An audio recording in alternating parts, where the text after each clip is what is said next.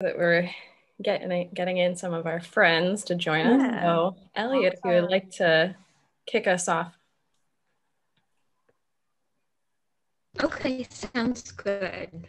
Okay, so good morning and welcome to the 2021 Greater Rochester Teen Book Festival, a full-day book festival dedicated solely to teens. I'm Elliot Gavin, a teen volunteer, and this session is Writing Your Struggle, Mental Health in Writing. Before I introduce our panel, here are a few details for our session. If you have a question for our panel, please put it in the chat. Please remain muted during our session, and please turn your camera off. This session is being recorded. Time to introduce our authors. Some fun facts about our first author is she had 2 pet raccoons when she was a teenager and interned at NASA and PR before she was 14. Her debut novel, A Breath Too Late, raises awareness for suicide prevention. Her foundation, Hold On to Hope, focuses on uniting creatives to help end the stigma of mental health. Welcome, Rocky Callen. Our next author has worked as a database developer, managed a wine company, and even worked at Starbucks. His favorite musical is Little Shop of Horrors. He has a lot of books that explore the theme of gay science fiction. His book Brave Face, he tells the story of his life and his struggle with mental illness. Welcome, Shaun David Hutchinson. Our last author loves the Great British Baking Show and dreamed of playing with the New York Philharmonic. She has explored many different genres, including fantasy, horror, and realistic fiction. Her novel, Some Kind of Happiness, is the idea that while living with depression and mental illness is hard, life can still be magical. Welcome, Claire Legrand. Okay, that's it. Thanks, Elliot. All right. So, yes, everyone, welcome to the panel, Writing Your Struggle, Mental Health in Writing. We have some 3 lovely authors here to discuss that in this very fitting month of May, Mental Health Awareness Month. So it is definitely great that we're kicking off the morning with this, just to kind of have something to keep in mind as we continue on in May. So I will hand it off to the authors if there's anything else you would like to just mention about yourselves, introduce your books. Well, Elliot, you did a wonderful job introducing us. I don't think I need to add anything else to that. My books are behind me, you can see them. And really excited to be here today. Thank you to everyone who's joining us this morning.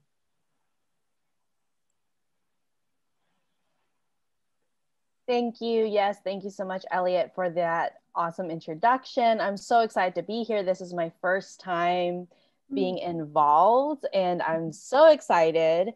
And I'm just really looking forward to an awesome day with all of you. Yeah, same. Nothing really to add. Thank you, Elliot. Thank you, everybody, for being here. This is really awesome. And my books are also back there. You can tell that I'm the baby author because their books like take up all the shelves, and I have my baby book that released during the pandemic last year. Oh, so goodness. My whole like debut experience has been virtual, and this has been, everybody talks about how this event is one of the most phenomenal ones. So I'm so excited. We're glad you're here. Yeah, we're so glad you're here. And your book congratulations. Yeah. Yeah, congratulations. Your cover is beautiful. Oh, thank you. All right. I guess we'll just jump right into the nitty gritty of it. As we are talking about mental health, it doesn't seem like there's much of a way to kind of slide into it. So why don't we just hop in? When you're writing, do you draw from your own experience, or is it more, I guess I'll just leave it at that. Do you draw from your own experience, and then how? Yes. Sorry, I'm just gonna jump in. Yeah, I definitely draw from my own experience, whether it's in terms of drawing upon my experience with mental health or drawing upon my experiences with other parts of my life. My book, Some Kind of Happiness, which is about an 11-year-old girl who lives with undiagnosed anxiety and depression.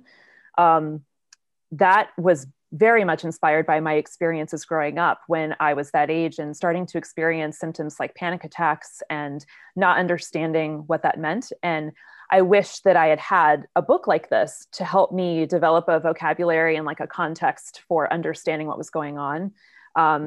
And so I definitely drew upon not only my experiences with my own mental illnesses, but also my relationships with my family and other like sort of insecurities and family drama things that happened.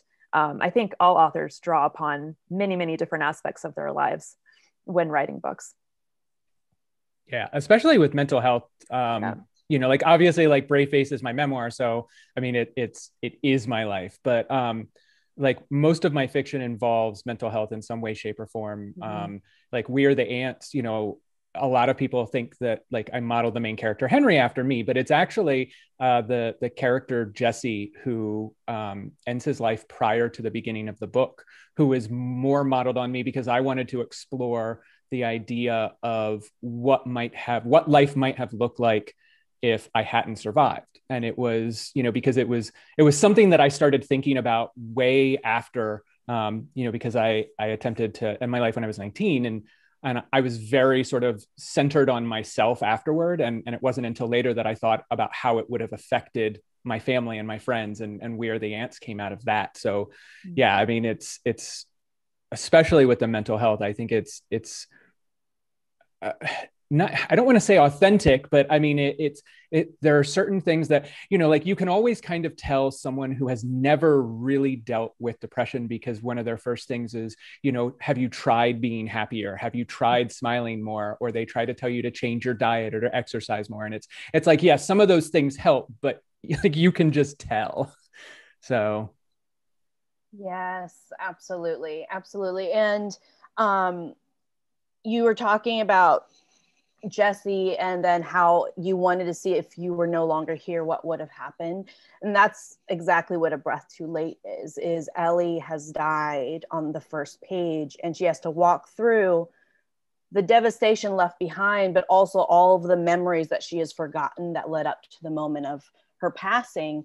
And I think that for me, as someone who started struggling with suicidal ideation when I was 11, but on the exterior was a very like optimistic, bright, ambitious, like child and then young woman, I really processed those things in the dark and on my own. And I really wanted to show what that battle looks like.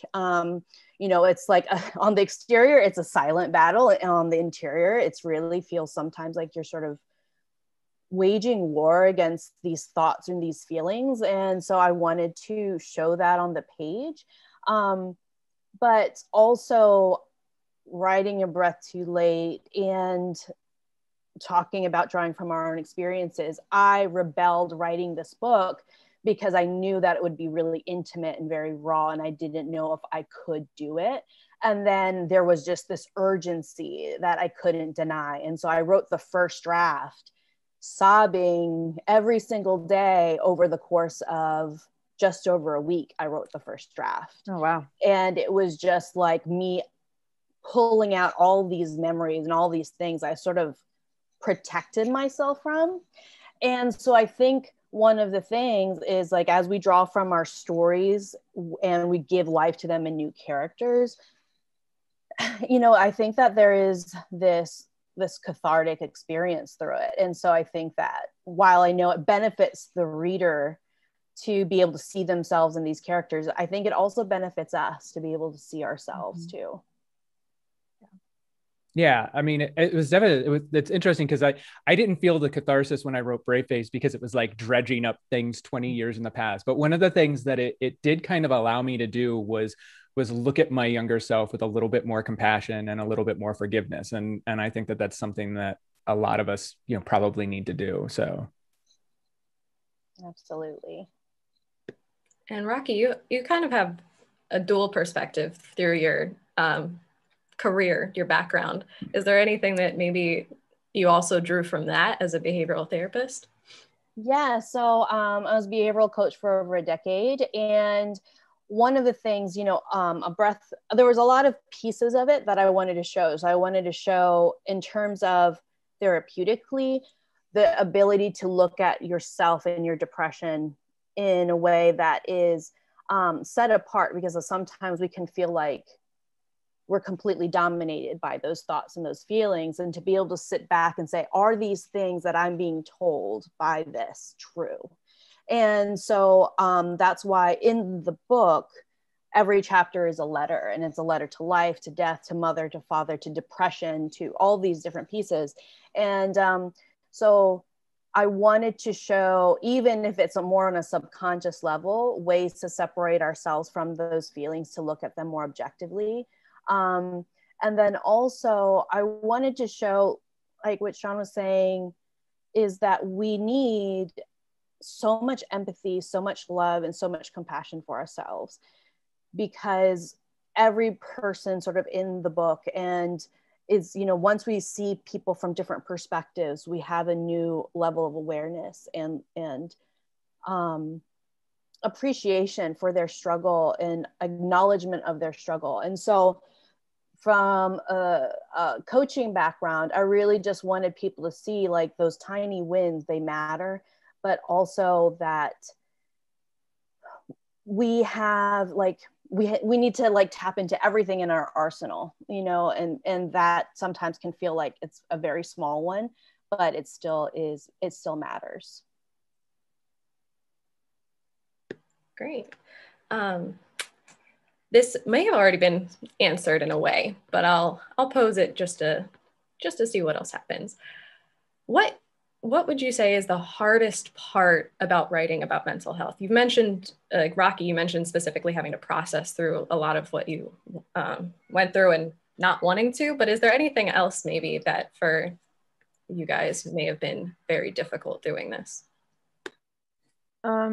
You know, actually, this may sound strange, but I didn't find it difficult to write about my experiences with anxiety and depression. I found it really reassuring and almost liberating in a way, and empowering as well, because I was taking something that I had been suffering with for, you know, many years, and turning it into a piece of art that could hopefully help others. My editor at the time kept checking in with me to make sure I was okay while we were working on the book, and I was weirdly okay. Like I felt more at peace with myself and my mental illness than I ever had before, because I was using it to make something beautiful.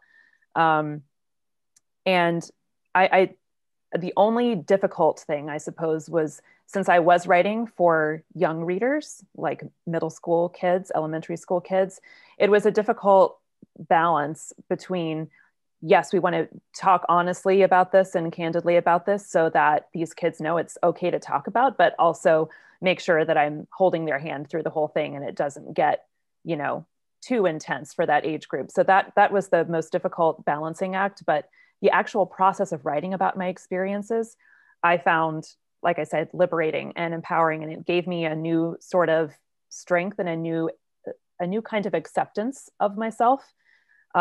So I, you know, it may not work for everybody, but anyone who likes writing out there, anyone who even really doesn't like writing, maybe if you're struggling with mental illness, you can write about it, you can journal about it, you can write letters about it to friends you really trust, and just giving voice to those feelings and putting the words down on paper can sometimes be a way of working through those emotions.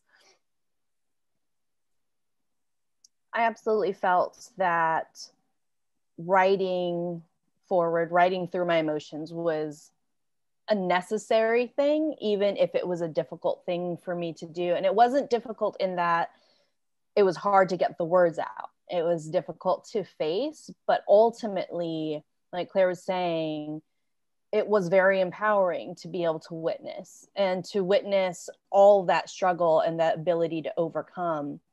And I found also getting the words out was easy. Getting it out was easy. It was sort of like you broke the dam and it like all gushed, you know, rivers gushed forward. But in terms of revision, also because my first drafts were really, I think, meant for me. And then in terms of revising it for an audience that, especially that centers so heavily on suicide and grapples with other very intense issues, we wanted to do it sensitively, and we wanted to do it in a way that ultimately gave hope. And so I think the revision process, it wasn't harder, but it was with like much more, with like our eyes so much more closely, like word to word, how are we going to say this in a way that will ultimately be helpful and of value and of service. And so I found revision to be more difficult because we're taking this very intimate, raw experience and then bringing it out into something that was appropriate to be held by others. And so I think that I'm just really grateful for the team I had that we were able to do that. Yeah. I mean, I think writing wasn't, I mean, it's always a little difficult, but for me, like the hardest part was what came after, like after the book was published, because, like, it was like Rocky said, like, I worked pretty hard to like be intentional about, how things were put out there. So like, we are the ants, like I made very sure that like, even though, like Henry is like a very nihilistic character, he starts off with that, like, we are the ants, like we're very small, we don't mean anything, to the end, where the meaning of it changes and it's hopeful. But what I wasn't prepared for, and the thing that I still find really difficult is that when people do connect to the book, the emotions that they are sending back, because like I put something out into the world and they are sending it back. And I wasn't really prepared for that. And that was really hard, just because it's hard knowing that, like, abstractly, like I understand other people are going through these things, but then to have someone like standing in a line, or sending you emails and telling you their life story, and it's heartbreaking. And that's actually been, the hardest part. And it's also like, we can't control what people take out of the message. So like, I had, a parent email me about their child who had found a copy of We're the Ants that this person had written in and was taking the wrong message from. And, and was asking me like, could I please, send, his child a letter explaining what I was hoping, the message of the book would be. And it's things like that. And you can't control the message. And it's heartbreaking. And so, yeah, like that for me is the hardest part, is just knowing that, having those emotions just given back to you. And it's great. Like, it's a great feeling, like when someone is like, crying and it meant something to them, but then also feeling their pain is really tough. But I'm still very appreciative of it, like that they are as open to expressing themselves, and I don't know, it's just it's such a mixed bag of emotions.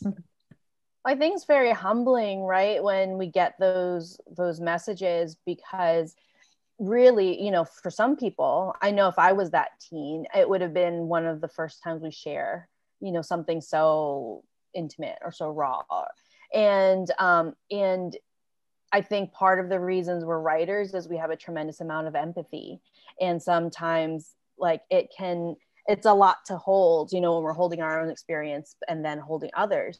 But what a radical and incredible point of connection, to be all these humans connected in all these ways that we never even know or see.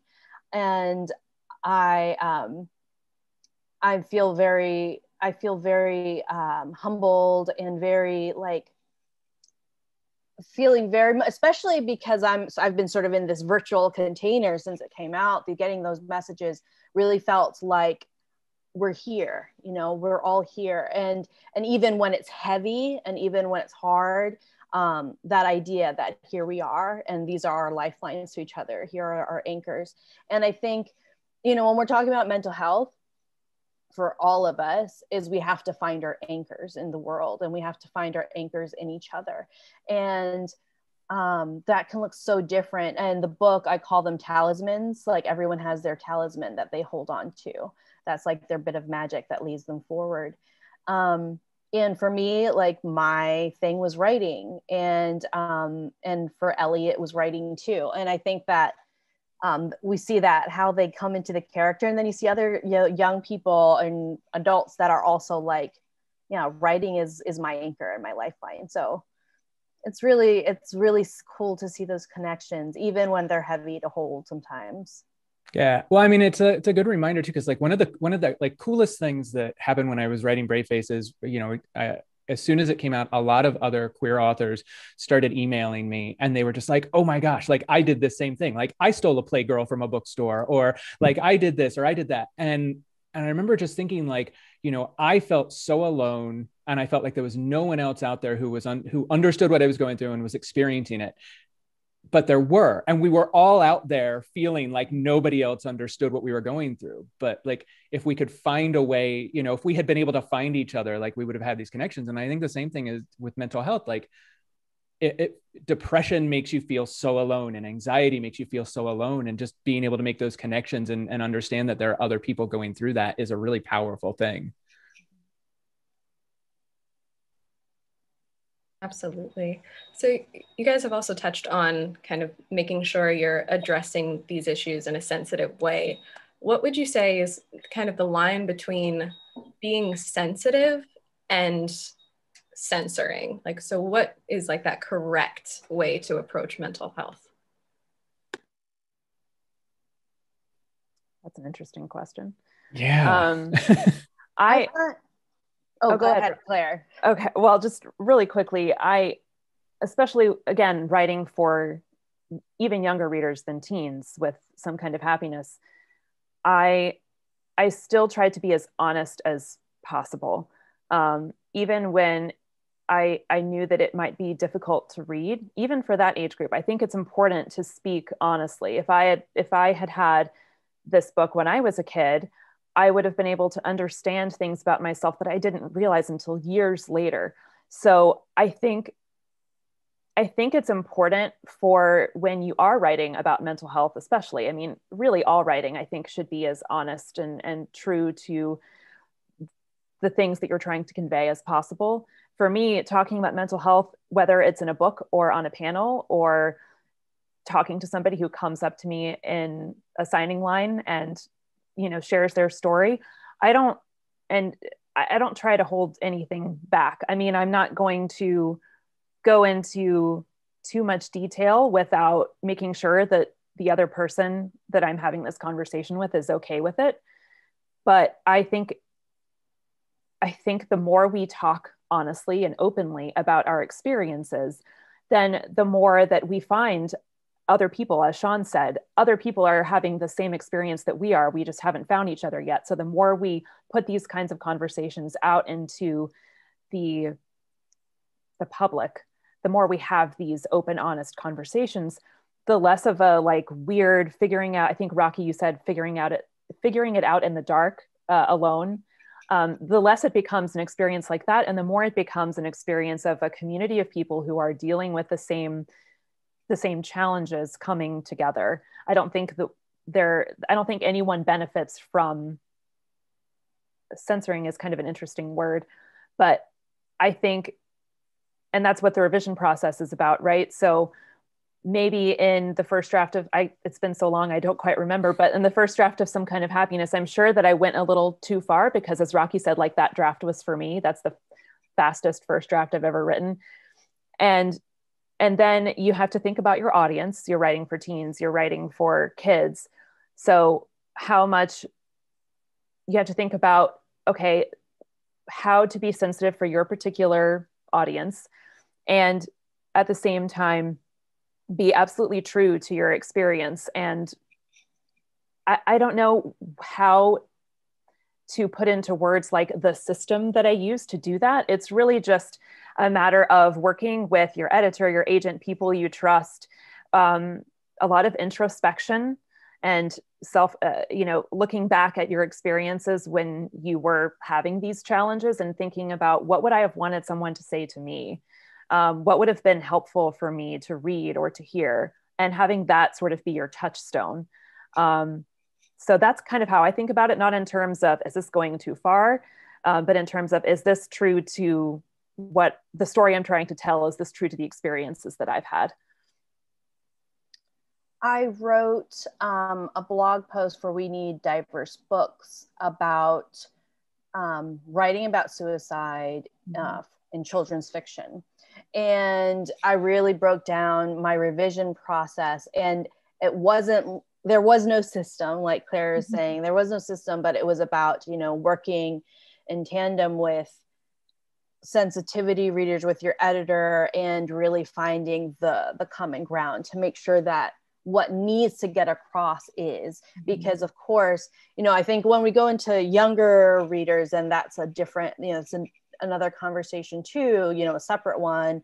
But when we're looking at teen readers, there is a maturity and attention to nuance there that we have to give them that credit for. And so to know that they can handle a lot because they are experiencing a lot, but also not, handing them something that is too much. And like we were talking about how, first draft was for us. We like, for me, I know it was my first draft was very graphic, and the language was also not as sensitive as ultimately it needed to be.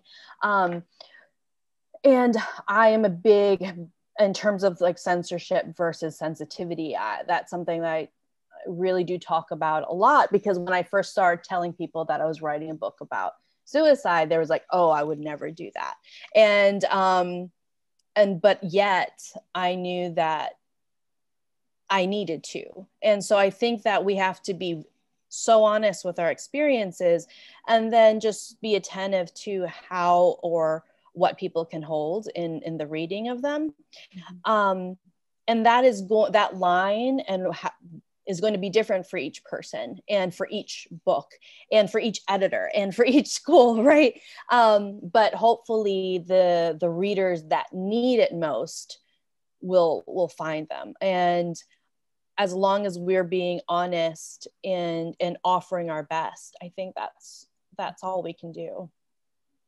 Yeah. I mean, especially with Braveface, because it was my experiences, but I still, I talked to my therapist, and I talked to a child psychologist about, how to address a lot of these things. And I actually got a lot of pushback after the book came out from adult readers, because the end of the message, or the end of the book, the message was essentially like, it kind of gets better eventually over time, and not all at once. And, and it's a messy process that takes many, many years, and they were like, well, how does it get better? When does it get better? When, like, tell me. And it was just like,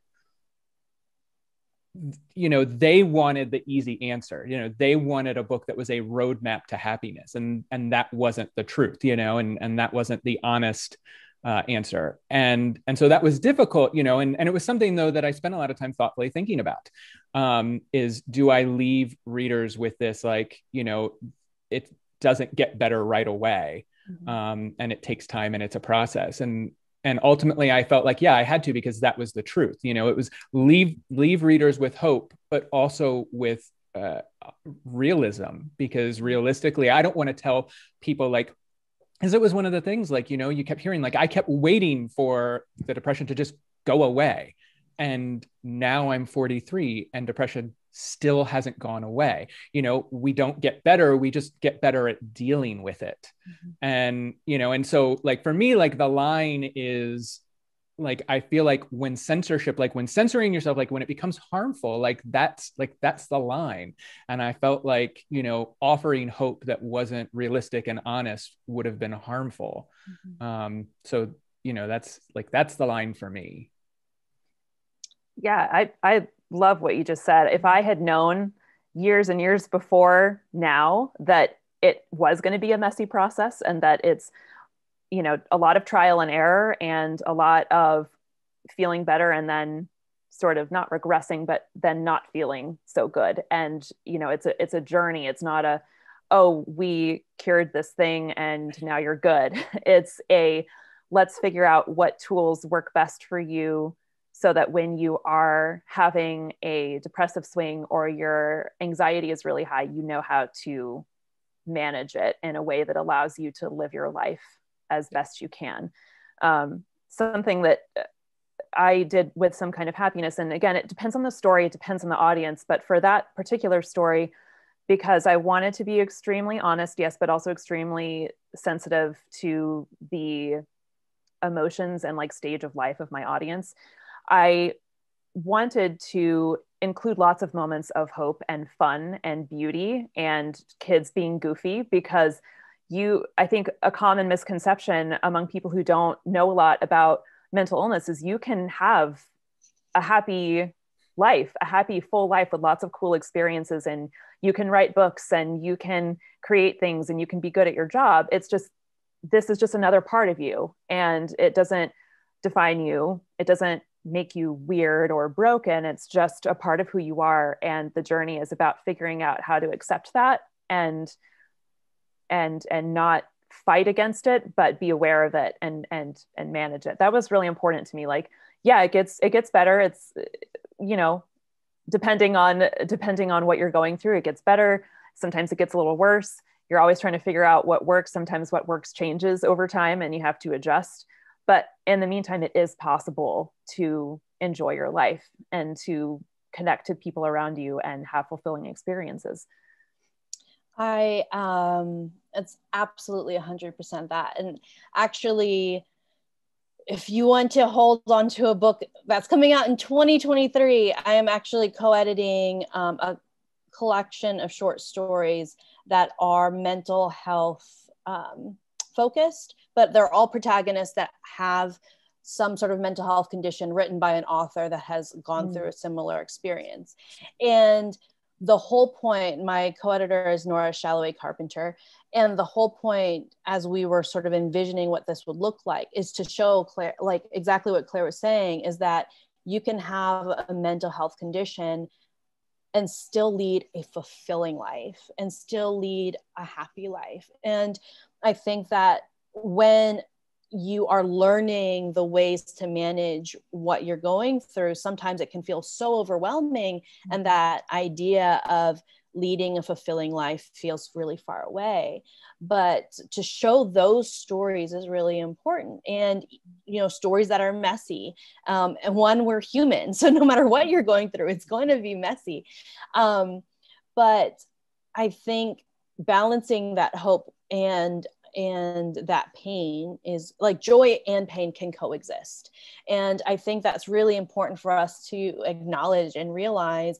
And Shaun, like you were talking about, that realism is that we have to be honest about that. And the thing is that so often we are sort of given a pretty box of this is the roadmap to happiness. And then when we don't live up to that, or when like that like lightning bolt moment doesn't lead to, you know, euphoria for the rest of your life, you feel like you've done something wrong, and that's not true, you know. And I think that we shame ourselves and we make ourselves wrong so often for just having a human experience, and we have to give ourselves so much more compassion than that.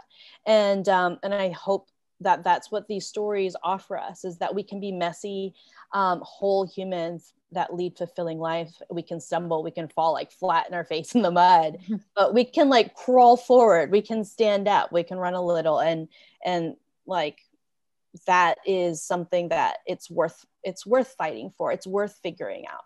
And I'm always just so in awe of the ferocity and strength of people, even in the quietest of moments. And I think that it's really beautiful to witness, and capturing that in story is an honor and a privilege. And also, I think it gives all of us the little bit of hope to hold on to. Yeah. And actually your anthology sounds really awesome, by the way. Yeah, it does. I can't wait for it to come out. But, you know, like it's interesting because like one of the biggest life changes came for me when I started to treat my depression like a chronic illness. And I hadn't realized it, but like my mom had given me the roadmap for how to manage this, because when I was very young, she fell down a flight of steps and broke her back. And so was dealing with that for the rest of her life. And so she was, disabled. And and yet she didn't let it stop her. Like she still continued on with doing the things that she wanted to do. Some days were much harder. Some days she couldn't get out of bed. When she could do the things, you know, she did them. And so I had this roadmap for how to deal with it. And that's how it is now. It's, you know, when depression hits, I'm just like, okay, this is going to be one of those days. And, you know, and then when it passes, you know, but it gets you out of that mindset of this is my entire life now. It's just like, okay, this is just today, or this is just the next couple of days. And, you know, being able to sort of share that mindset and will hopefully help others maybe. You. We actually have a question from the audience. When did you know you were ready to write about mental health and potentially your personal struggle? Mine was sort of forced upon me. I mean, it was instigated. It was externally instigated. So A Breath Too Late actually started as a flash fiction piece that, flash fiction piece that I posted online for World Suicide Prevention Day. And then someone wrote, oh, is this a book? And it planted that idea in me. And I remember the first thought was, no, it's not a book. But it did plant that seed in me, and I still remember her name, that commenter, and then within a year of that, when I wrote the book. And it was, I think sometimes you need to sit and face something for a while, journal about it. Like, I'm heavy into journaling. For me, it helps me process my feelings.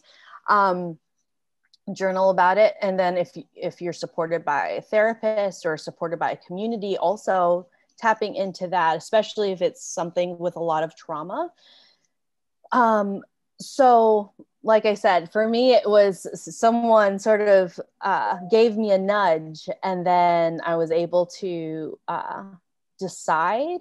But I know that there's a lot of people that really do want to write their stories, and they're just sort of preparing their heart for that. Yeah. For me, it was, I like that phrase, preparing your heart for something. Yeah, that's absolutely true. For me, it was, I was trying to figure out what book to write next to fulfill a contract. And my partner at the time, I had just started like figuring out a lot of things about my mental illness, like in my late 20s. Like, it took a long time for me to be able to put words to what I'd been experiencing. Again, one of the reasons why I wrote Some Kind of Happiness, because how much easier would life have been if I had known these things sooner. But my partner at the time, because we had been talking about my anxiety and my depression so much, he said, well, why don't you write about your depression? And I thought, well, sure, but that's not a story. So how do I liked the idea, especially because I was really starting to come to accept this part of myself and learn about it and deal with it and treat it. I started thinking about, how could I tell this story? Who would I want to tell it for? And then what would the actual story be? I'm going to be exploring topics of anxiety and depression, but what is the story around that going to be, so that it's not, just a treatise on anxiety and depression. It's an actual story that is, yes, explaining these things, but also being entertaining. And so I just drew upon, again, my own experiences, thinking about, when did I first start experiencing these symptoms? And I thought back to when I was in 5th grade and experienced my first panic attack at school and had no idea what was going on. And so I started thinking about that age and what I was doing at the time. My extended family was really close, playing with my cousins at my grandma's house and having adventures in the woods behind her house. And I thought, well, maybe that's what I need to do. I need to write for 11-year-old Claire, because she would have loved to have someone write a book like this. And so I took the idea of this girl who is at her grandparents' house for the summer, and she's having adventures and solving mysteries. And like, that's really fun for kids to read about. But she's also figuring out that it's okay to ask for help and that she doesn't have to hide what she's feeling anymore. And as I said earlier, that much like Rocky, although I didn't write it in a week, but I wrote the book in a month, and it just just poured out of me. It was such an amazing experience. And I tell kids when I do school visits and library visits, I tell them, there are so many things about your experience that has value and that is worthwhile. And you can draw upon that for inspiration for your stories, whether your stories are realistic or fantastical. There's so much about your experience that is worth sharing with the world. So don't be afraid to, don't force yourself to, but don't be afraid to use the things that have happened to you as a way to tell a story. Yeah. I was a little less intentional. Chime in and say that we have 5 minutes. Okay, I'll be really fast then. Yeah, I was a little less intentional. It was the first time that I guess the 5 stages of Andrew Brawley dealt with more grief and less with mental health, but when it came to Where the Ants, I got into the draft and I'm like, oh, I guess I'm doing this. So it wasn't, I didn't start out thinking like, oh, I'm going to be writing about mental health. And then when it came to Brave Face, it was close to 20 years after I had ended up in the hospital. And I was just kind of talking to my editor and I was like, well, if I'm ever going to do it, this would be at the time. And people ask me now, they're like, well, when are you going to write, about what happened, later in your life? And I'm like, in another 20 years, because that's how long it'll take me to have the necessary distance. All right. In these final 5 minutes, I'll ask another of our audience questions. How do you balance being open about mental health with the performative atmosphere that has erupted surrounding it? Ooh. That is a question. And we only have like 3 minutes. Quite a finale. I actually feel a little lucky because, I've been in publishing for 11 years now and Where the Ants came out in 2016. And so I just keep doing what I'm doing. Like I just keep talking about it in the way that I always have.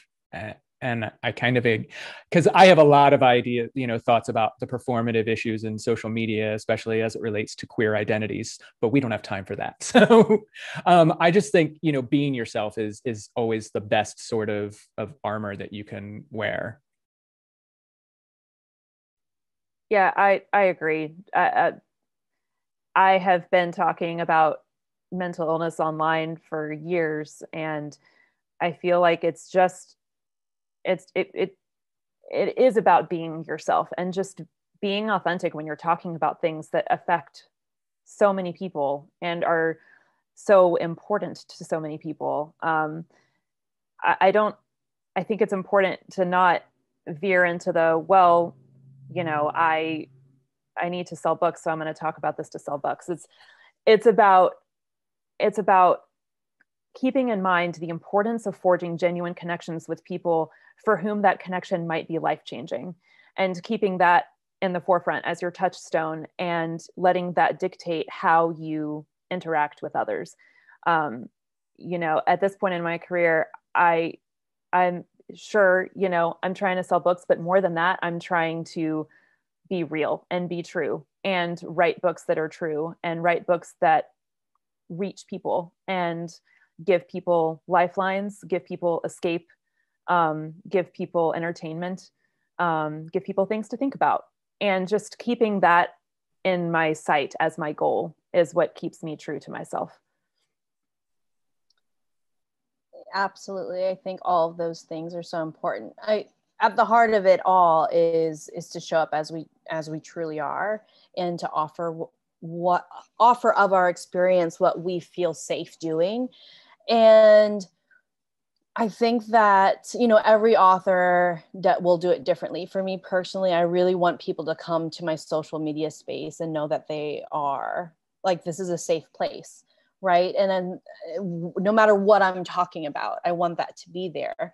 And so even though I'm at the beginning of the writer journey, right, or this author career, and being in the public space, something that I'm always committed to, as a behavioral coach before, and just in life before, is that I want to offer safe haven. And my message to anyone is that, they are worthy of being seen exactly as they are. And they are deserving of a beautiful, whole, fulfilling life. no matter how they need to find it. And so everybody will do it differently. And that's the thing, is all of our stories, we could write about the exact same diagnosis and it would be completely different. And so to honor that and to know there is a spectrum of experience and there's so many nuances to them, and to show up with what is real and true for you. And I know that's what we are doing for ourselves, is what's real and true for us. And that's our way into the world. And I think just choosing to keep stepping on that plane or on that path is going to keep us in that space of genuine connection. Yes, round of applause. Thank you, everyone. It was so wonderful being here with you guys. Yes, thank you, Shaun, Rocky, and Claire. Though this panel will be ending, all of our authors here will be speaking more. So if you want to keep following them along throughout the day, Rocky will be at 12 in the Real Deal Writing Realistic Fiction panel, at 2 A Day in the Life panel, and at 3 Overcoming Obstacles. And then you can continue to see Shaun next up in the Who Am I? Writing Authentic LGBTQ Voices. And then at 2, Writing Bad Characters That You Love to Hate. And then finally, Queer Breakfast Club at 3 p.m. And then Claire finally will be up in the Unlikely Heroines panel next at noon. So since we do have to end to make sure that they can all get to their respective panels next, we do have to say goodbye, but it's more of a see you soon in the next panel. So thank you all again for speaking to us today about such an important topic. Oh, thank you. Thank you, Erin. Thank you, volunteers, and thank you, audience. Thank you.